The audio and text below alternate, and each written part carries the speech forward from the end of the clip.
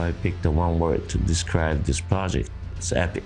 I am Takuya Kuroda. I play the trumpet. I'm Kenny Garrett. I play alto saxophone, soprano saxophone, piano on weekends.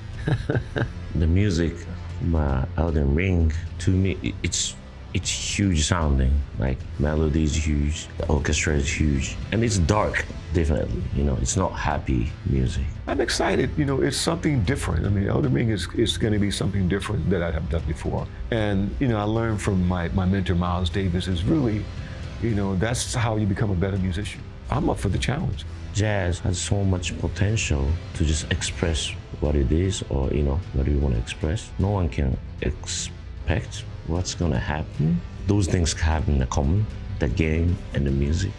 That's why I think jazz is a good platform to do it. I'm always thinking about that we take the audience on a journey. I think that's really the important part. It's just the experience, watching the performance by us. Just like, wow, it's stunning, you know? And then, wow, this is really the music from the ELDEN RING. So it's like too surprised. We're moving together, but they have to know that we're gonna move together. It's not gonna be what you thought it was. Looking forward to seeing you on December 3rd. Be there, let's do this. ELDEN RING. Boom.